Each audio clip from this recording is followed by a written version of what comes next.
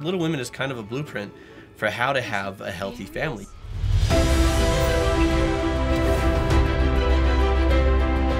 Hello and welcome to Cinema Therapy. I'm Jonathan Decker, licensed therapist, and I love movies. My name is Alan Seawright. I am an unlicensed filmmaker, and I really need therapy. And most of that burden has fallen on you. Who are you? I'm Megan Seawright. I'm his wife, but I'm also one of the writers and producers on Cinema Therapy. I just usually stay off camera. Anytime it's insightful or funny, it came from her. Yes, Anytime you clicked away, it was because... we were vamping. Bad combo. So Megan, we're here today to talk about a movie that changed you, right? So what did you choose for us today? So I chose Little Women. We decided to talk about the new version, although I grew up watching the Winona Ryder, Christian Bale one all the time. Are you shocked? Very. So Little Women, kind of a personal story for you. So I come from a family of 4 daughters, just like the March family in Little Women. I'm the second of 4. I very much related to Jo growing up. She is a writer and a teacher, and I knew from a very young age that I wanted to be a writer and a teacher. I'd like to open a school. We never had a proper school, and now there are women's colleges opening. There should be a school. Just a lot of ways that I can relate to them. The relationship and dynamics with the family is just something that is very real to my life. Doug, I can't get it out! Stop it, Joe! I can't get it out! Very real. So which of the male love interests would you be in the story, Alan? Oh, I'm clearly Laurie. Fred Vaughn, ladies and gentlemen. I am all over the place and kind of a dilettante. So I married the wrong person? Yes. Or you should have married my little sister? Hopefully you weren't leering at the entire family though, the way he was, right? He just and never mind, don't answer that. Oh man. We're all gonna need therapy after this. Oh man. I was touching nerves I didn't mean to touch. So we met when we were in college, and we'd been dating for a while, and all of Megan's sisters came to her small college apartment, and it was this. It was just this. It was the noise and the like people talking all over each other and like just craziness and insanity that is, you know, not a huge family, but a large family, and sisters who love each other and are in each other's lives and stuff. And I grew up in a very quiet house where we would read books. So it was a lot. It's Quietly. just that warm, happy, loud chaos of when the whole family gets together. So you relate to it. It's like your family. It's like your story. What about it thematically speaks to you? I mean, we'll dive deep on that in just a minute, but like, can you give us a little skim across the top why it matters so much to you? Sure.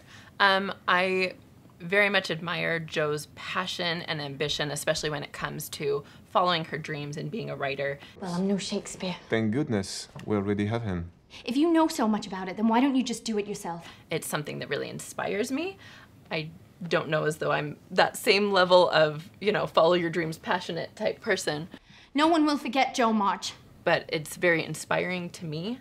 And I love the relationships in the movie, the themes of those relationships, of loving people who are different from you, forgiving people when they do horrible things, and just that family is more important than those other things, that those relationships are more important. Yeah. I mean, I look at this as a family counselor, and this is a functional family. And so often dramas are centered around families that are dysfunctional, and so it was a treat to watch this. I mean, they have hardships, they have hard times, but they actually do healthy relationship things like forgiving, understanding, stopping and calming down and trying to see things from each other's perspective. So let's dive in. Let's dive in with our first clip. Can't go, Amy, so don't be a baby and whine about it. Oh, I've been shut up here and I never get to go anywhere. Beth is her piano and I'm so lonely. I can teach you chords. I don't want chords, Beth. I want to go to No, the I theater. think you'd hate to poke yourself in where you're not wanted. We already have to deal with dull Mr. Brooke. I like him. He's kind. But I can pay for myself. You will not come. I'm sorry, my sweet, but Jo's right. No. Next time. Come, Meg, Please. stop petting her. Please. I really do see a lot of you in Jo just there. Sorry for that, Joe March. Totally I was kidding. like, but just the kind of bickering between older and younger siblings, it's something that's very relatable of, you know, the older siblings trying to tell the younger siblings what to do. And Right. You hurt me, so I want to hurt you.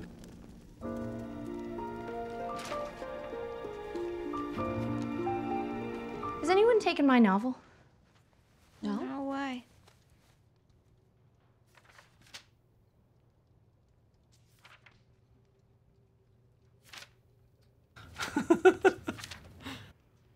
So catty. Amy, you've got it. No, I haven't. That's a lie. No, it isn't. I haven't got it. I don't know where it is, and I don't. Help me! Thank you! I burnt it up! Marmee! I burnt your book. I told you I'd make you pay, and I So, warm memories coming up for you right now. so weirdly, me and my sisters never really fought physically, but there was some screaming. I just love the hard cut in that scene. You know, it's the big fight, and then just cutting right out of it. You know, it goes into a bit more of an emotional beat, but just that hard cut right in the middle of yelling and screaming is always really funny to me. You don't have time for it to peter out. It's just like, yeah, absolutely. It's just that the only thing you care about is your writing. And it's not as if I could have hurt you by ruining one of your dresses, and I really did want to hurt you.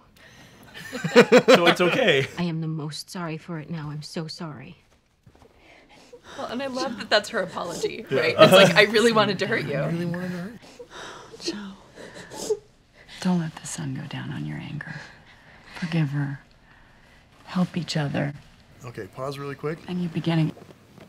Don't let the sun go down on your anger. Is that, it feels kind of platitude-y, or is that like is that a useful technique for conflict resolution? It's similar to in couples conflicts, like don't go to bed angry. Yeah. Right? And I always heard that growing up. When you get married, don't go to bed angry. Yeah, I always heard that too. Right? And first of all, I think this character is a fantastic mother. And the concept of the longer you nurse this grudge, the worse it's going to get. And to practice forgiveness is good counsel. The very specific, don't let the sun go down in your anger, sometimes you absolutely want to do that. Especially like if it's late at night and everyone's tired, you really don't want to like try and resolve this now. Yeah. And forcing yourself to, like, we do need to forgive in order to heal. But like trying to make it happen, if you force it, then it's not sincere. So I like the idea behind it. I love what she's going for. I don't think you need to never go to bed angry. Sometimes things look better in the morning. Yeah. But the idea of, you know, I'm a mother who doesn't want to see my daughters grow apart. Yeah. You know? Marmee knows that what Amy did was incredibly hurtful to Joe. She knows that it hit her exactly where it was going to hurt the most. And so she's trying to help Joe process that, I think. Coming up in the scene, you'll see that she doesn't actually forgive her right away, right? Yeah. It takes some time to get to that point. So maybe she was able to let go a little bit of the anger, but she didn't forgive yet. Yeah. Well, and I wonder if Marmee knew like that was the best apology Amy was capable of giving. So maybe that's why she didn't lean into her. Yeah. Know your kids, right? Go after her. Don't say anything until Joe has got good-natured with Lori, and then just say some kind thing. I'm sure she'll be friends again. So Amy does want to make it right, to her credit. And that's the thing about anger, is we always, once we calm down, we realize, like, it's kind of like the Hulk, right? It's only when you calm down you see the path of devastation. In the moment you feel totally justified. It's not safe in the middle. Got it. But realizing later that when you acted on that anger instead of being able to process what you were dealing with. Yeah. You see that it causes a lot more harm than good. Joe, get a branch. Get a branch. Well, and so this expedites the forgiveness process, right? Like it speeds it up because she realizes what's really important. But that's what Marmee's trying to get her to do earlier, is realize what's really important. Right. To understand that the relationship between her and her sister is more important than the pages that were burned or anything else. And she says you can start again tomorrow. That crisis moment was a realization to her that her sister was more important, that it wasn't worth holding that grudge, that it wasn't worth the anger that she had felt towards her. It wasn't worth holding on to any of that because her sister was more important. She'll be fine. The doctor said he didn't even think she'd catch cold. What is wrong with me? I've made so many resolutions and I've written sad notes and I've cried over my sins, but it just doesn't seem to help. When I get in a passion, I get so savage I could hurt anyone, and I'd enjoy it. You remind me of myself. But you're never angry. I'm angry nearly every day of my life. You are? That's my secret. I'm not patient by nature. I'm always angry. But with nearly 40 years of effort, I'm learning to not let it get the better of me. Well, I'll do the same then. So there's a lot of things I love about this. One is that Marmee is vulnerable. She admits her weaknesses and her faults. And I think a lot of parents, and I've been guilty of this too, you don't want to show that you have flaws and faults as a parent, right? You want your kids to think like, you know what you're doing, right? Yeah. You don't want your kids to know, I'm just winging it. No clue. Right? You didn't come with a manual. But I think it's great that Marmee here is willing to open up to Joe and say, I struggle with this too. To open up and to relate to her daughter and to say, here's how I dealt with what you're dealing with. Most people that know me now think it's really funny, but I had a horrible temper when I was a kid. I do think that's hilarious, actually, because I don't see that. Yeah, I mean, he even, I still don't know if I don't think he'd ever seen me get angry until after we got married, at least, legitimately angry. Years after we'd been married. And, I get excited or, worked up or passionate about things, but it's not that same kind of rage that Joe talks about there where you just want to hurt someone.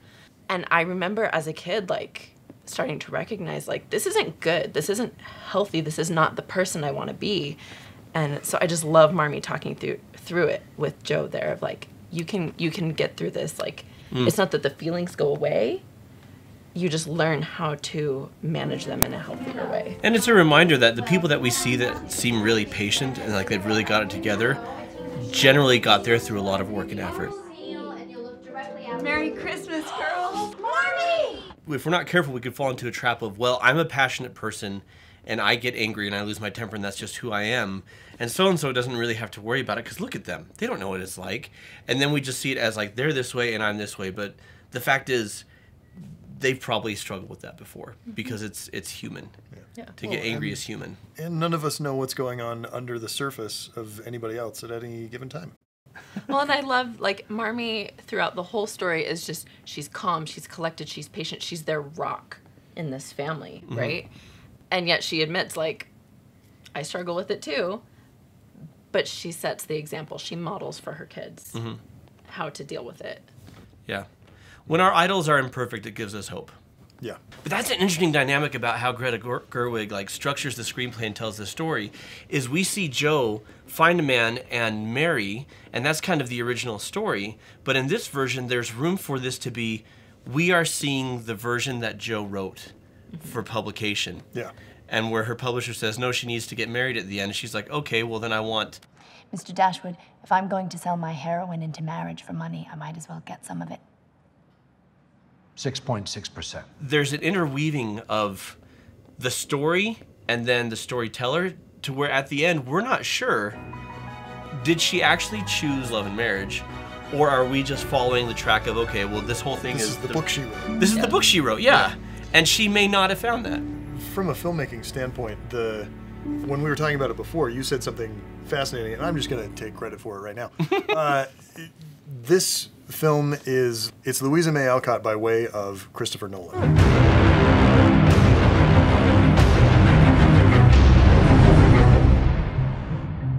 It's non-linear storytelling. Non-linear, completely out of order, and the thing that is, to me, truly just stunning about the filmmaking is there are many, many, many intercuts between the current timeline when she's a writer and then jumping back in the past. And the first 2 or 3 times it's a little jarring, and then after that there's never any like hard, this is the past, this is the present.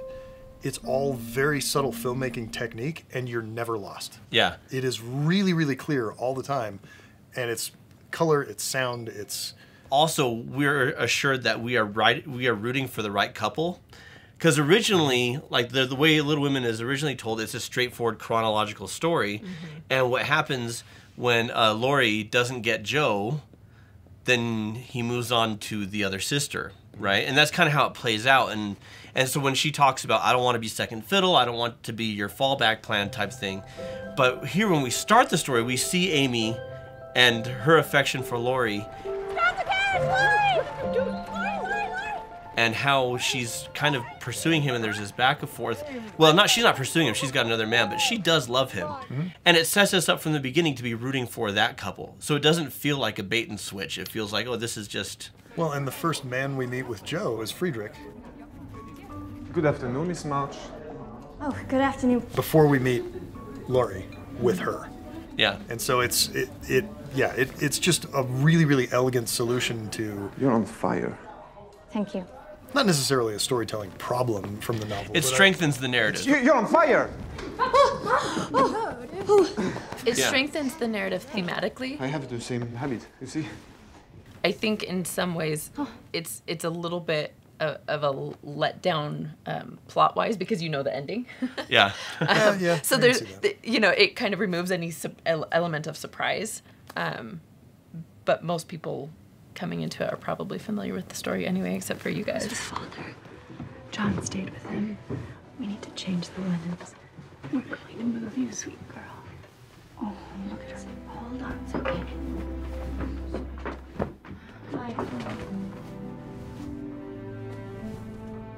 Back to the intercutting time thing, cutting between Beth's first illness and her second it's just beautifully done. The present, the colors are usually more muted, am I wrong? Muted and more blue. Yeah. Until the end when the present is kind of happier and then the colors become warm again, but the past tends to be more warm because they're happier memories, generally speaking. Yeah. Don't go away. Fight. Please, please just fight to the end and be loud and don't just quietly go away, Beth. Well, this comes back to Joe's difficulty with handling change, and obviously this is on a very higher level. Like losing a family member is incredibly difficult. But her "don't go away" it mirrors what she said to Meg when Meg was getting married. Yeah. And that specific plea of Marmee? don't go quietly. Like if I'm gonna lose you, I want to lose you as you, and you're a noisy person with a lot of life. Like if you're gonna die, go out swinging. Yeah. Like, because if you die quietly, that's one more change. Like, I'm already losing you, you know?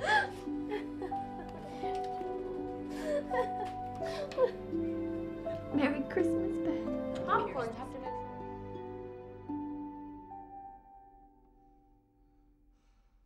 And again, you see the color contrast there. Yeah. Once at the beginning, there's a title card that says 7 years earlier. Then after that, it's all just color and subtle cues.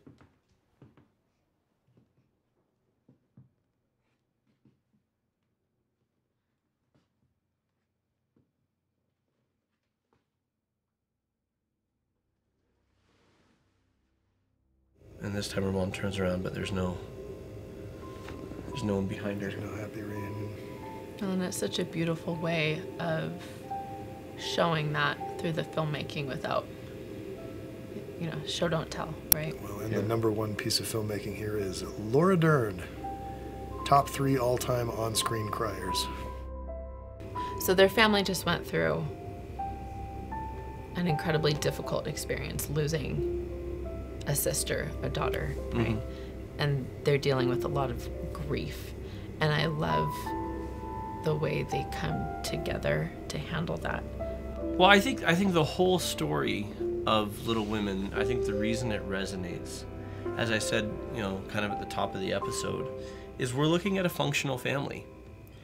They get angry, they fight, they they're jealous, but they also forgive, and they take accountability, and they show each other compassion and tenderness, and they listen to each other, and they'll shift their perspective, you know, and they'll make sacrifices for one another, but also draw healthy boundaries about this is what I want out of life. I mean, it's a beautiful family dynamic. And so in grief, as in when one of them marries the man the other was coming around to wanting to marry, as in when their father was dying and their mom had to leave, like time and time again, they pull together.